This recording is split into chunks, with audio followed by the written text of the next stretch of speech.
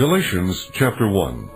Paul, an apostle, sent not from men nor by man, but by Jesus Christ and God the Father, who raised him from the dead, and all the brothers with me, to the churches in Galatia. Grace and peace to you from God our Father and the Lord Jesus Christ, who gave himself for our sins to rescue us from the present evil age, according to the will of our God and Father, to whom be glory forever and ever. Amen. I am astonished that you are so quickly deserting the one who called you by the grace of Christ, and are turning to a different gospel, which is really no gospel at all. Evidently, some people are throwing you into confusion and are trying to pervert the gospel of Christ. But even if we or an angel from heaven should preach a gospel other than the one we preach to you, let him be eternally condemned. As we have already said, so now I say again, if anybody is preaching to you a gospel other than what you accepted, let him be eternally condemned. Am I now trying to win the approval of men or of God? Or am I trying to please men? If I were still trying to please men, I would not be a servant of Christ. I want you to know, brothers, that the gospel I preached is not something that man made up. I did not receive it from any man, nor was I taught it. Rather, I received it by revelation from Jesus Christ. For you have heard of my previous way of life in Judaism, how intensely I persecuted the church of God and tried to destroy it. I was advancing in Judaism beyond many Jews of my own age, and was extremely zealous for the traditions of my fathers. But when God, who set me apart from birth, and called me by his grace, was pleased to reveal his Son in me, so that I might preach him among the Gentiles, I did not consult any man, nor did I go up to Jerusalem to see those who were apostles before I was, but I went immediately into Arabia, and later returned to Damascus. Then after 3 years I went up to Jerusalem to get acquainted with Peter, and stayed with him 15 days. I saw none of the other apostles, only James, the Lord's brother. I assure you before God that what I am writing you is no lie. Later I went to Syria and Cilicia. I was personally unknown to the churches of Judea that are in Christ. They only heard the report, the man who formerly persecuted us is now preaching the faith he once tried to destroy. And they praised God because of me. Chapter 2. 14 years later I went up again to Jerusalem, this time with Barnabas. I took Titus along also. I went in response to a revelation and set before them the gospel that I preach among the Gentiles.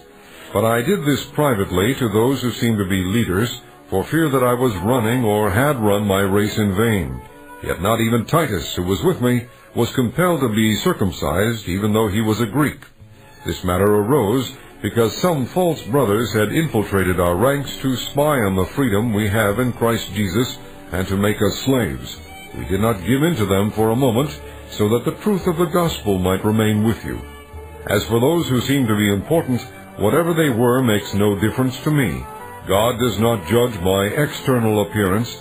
Those men added nothing to my message. On the contrary, they saw that I had been entrusted with the task of preaching the gospel to the Gentiles, just as Peter had been to the Jews. For God, who was at work in the ministry of Peter as an apostle to the Jews, was also at work in my ministry as an apostle to the Gentiles. James, Peter, and John, those reputed to be pillars, gave me and Barnabas the right hand of fellowship when they recognized the grace given to me. They agreed that we should go to the Gentiles, and they to the Jews. All they asked was that we should continue to remember the poor, the very thing I was eager to do. When Peter came to Antioch, I opposed him to his face because he was clearly in the wrong. Before certain men came from James, he used to eat with the Gentiles. But when they arrived, he began to draw back and separate himself from the Gentiles, because he was afraid of those who belonged to the circumcision group. The other Jews joined him in his hypocrisy, so that by their hypocrisy even Barnabas was led astray.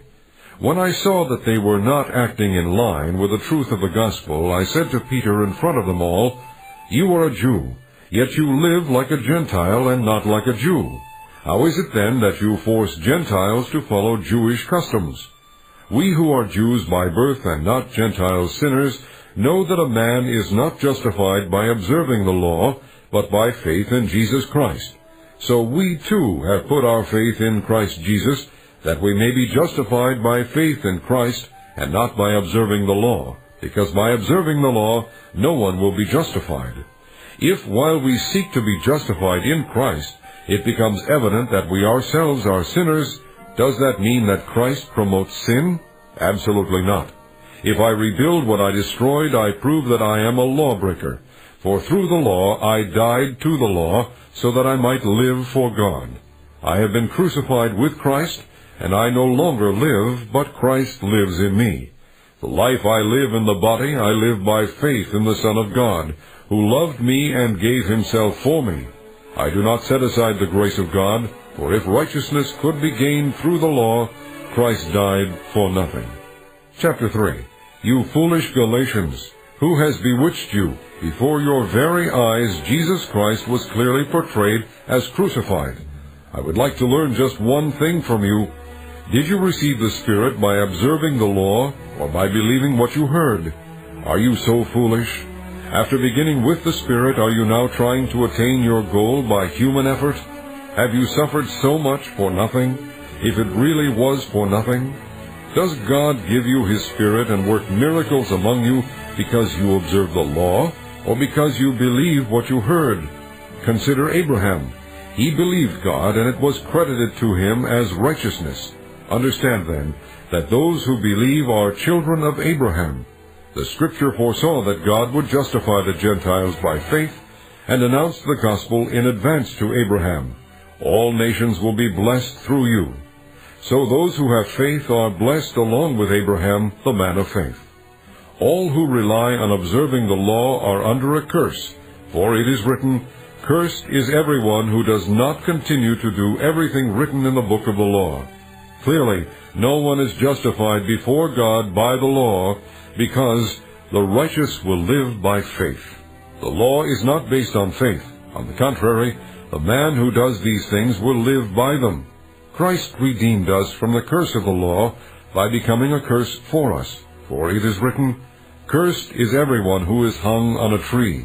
He redeemed us in order that the blessing given to Abraham might come to the Gentiles through Christ Jesus, so that by faith we might receive the promise of the Spirit. Brothers, let me take an example from everyday life. Just as no one can set aside or add to a human covenant that has been duly established, so it is in this case. The promises were spoken to Abraham and to his seed. The Scripture does not say, "and to seeds," meaning many people, but "and to your seed," meaning one person, who is Christ. What I mean is this. The law introduced 430 years later does not set aside the covenant previously established by God, and thus do away with the promise. For if the inheritance depends on the law, then it no longer depends on a promise, but God in His grace gave it to Abraham through a promise. What then was the purpose of the law? It was added because of transgressions until the seed to whom the promise referred had come. The law was put into effect through angels by a mediator. A mediator, however, does not represent just one party, but God is one. Is the law therefore opposed to the promises of God? Absolutely not. For if a law had been given that could impart life, then righteousness would certainly have come by the law. But the Scripture declares that the whole world is a prisoner of sin, so that what was promised, being given through faith in Jesus Christ, might be given to those who believe. Before this faith came, we were held prisoners by the law, locked up until faith should be revealed. So the law was put in charge to lead us to Christ, that we might be justified by faith. Now that faith has come, we are no longer under the supervision of the law. You are all sons of God through faith in Christ Jesus, for all of you who were baptized into Christ have clothed yourselves with Christ. There is neither Jew nor Greek, slave nor free, male nor female, for you are all one in Christ Jesus. If you belong to Christ, then you are Abraham's seed and heirs according to the promise.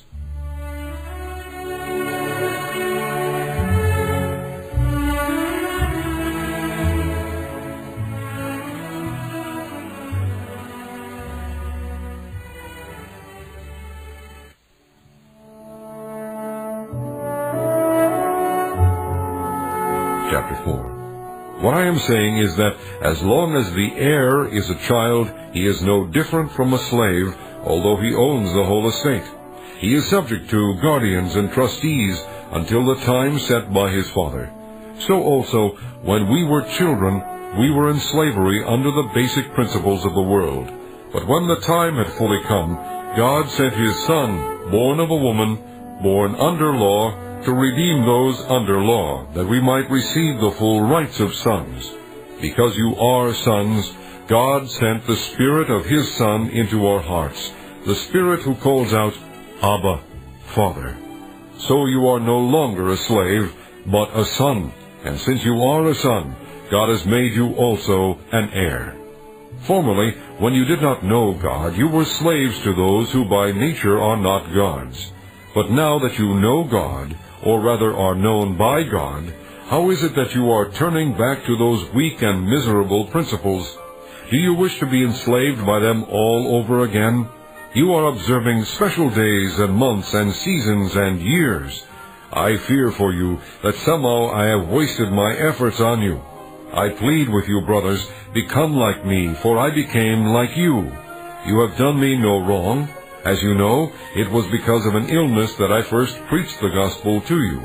Even though my illness was a trial to you, you did not treat me with contempt or scorn. Instead, you welcomed me as if I were an angel of God, as if I were Christ Jesus himself. What has happened to all your joy? I can testify that if you could have done so, you would have torn out your eyes and given them to me. Have I now become your enemy by telling you the truth? These people are zealous to win you over, but for no good. What they want is to alienate you from us, so that you may be zealous for them. It is fine to be zealous, provided the purpose is good, and to be so always, and not just when I am with you.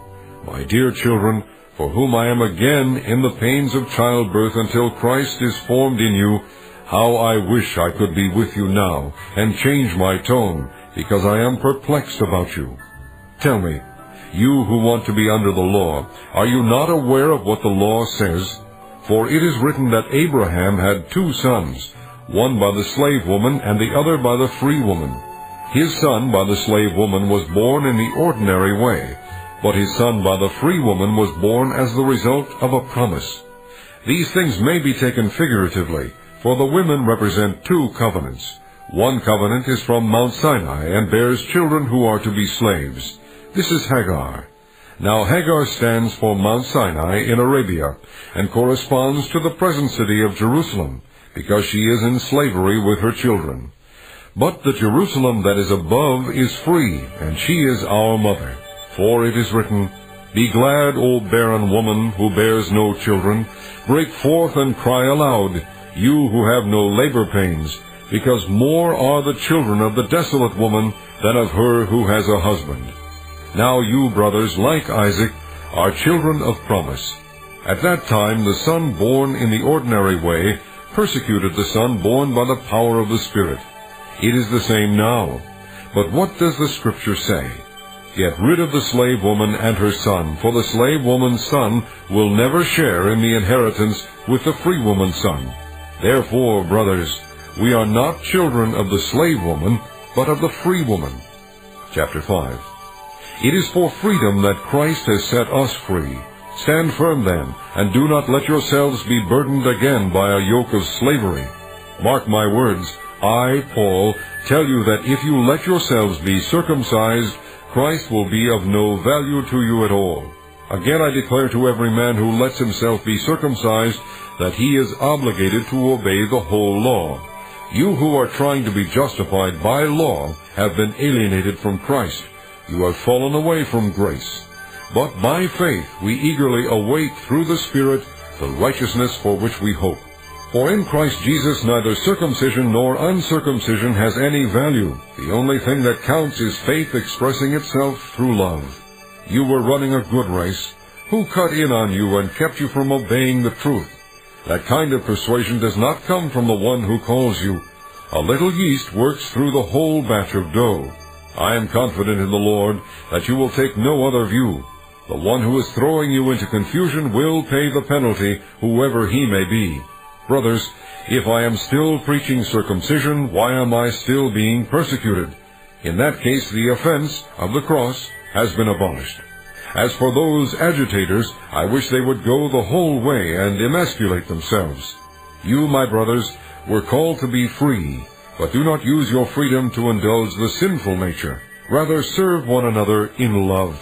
The entire law is summed up in a single command: love your neighbor as yourself.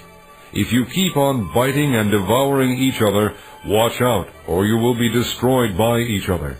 So I say, live by the Spirit, and you will not gratify the desires of the sinful nature.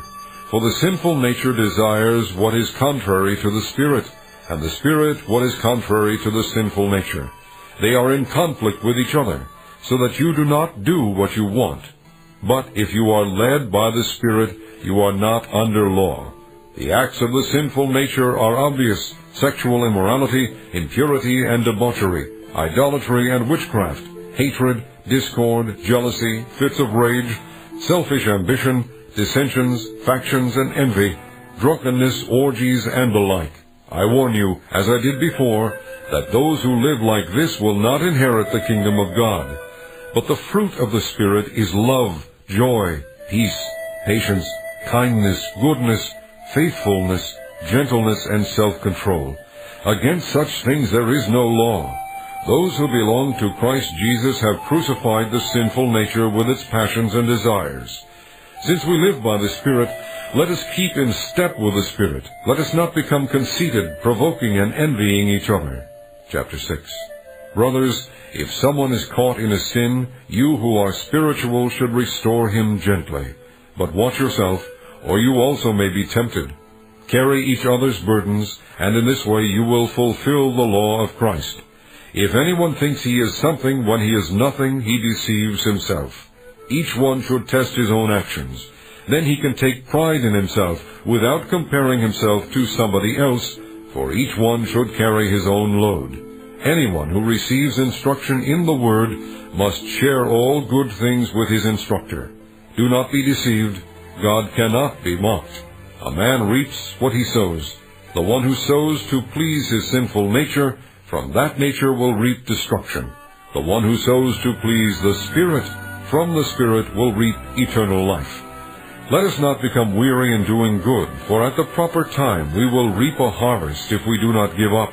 Therefore, as we have opportunity, let us do good to all people, especially to those who belong to the family of believers. See what large letters I use as I write to you with my own hand. Those who want to make a good impression outwardly are trying to compel you to be circumcised. The only reason they do this is to avoid being persecuted for the cross of Christ. Not even those who are circumcised obey the law, yet they want you to be circumcised that they may boast about your flesh. May I never boast except in the cross of our Lord Jesus Christ, through which the world has been crucified to me and I to the world. Neither circumcision nor uncircumcision means anything. What counts is a new creation. Peace and mercy to all who follow this rule, even to the Israel of God. Finally, let no one cause me trouble, for I bear on my body the marks of Jesus. The grace of our Lord Jesus Christ be with your spirit, brothers. Amen.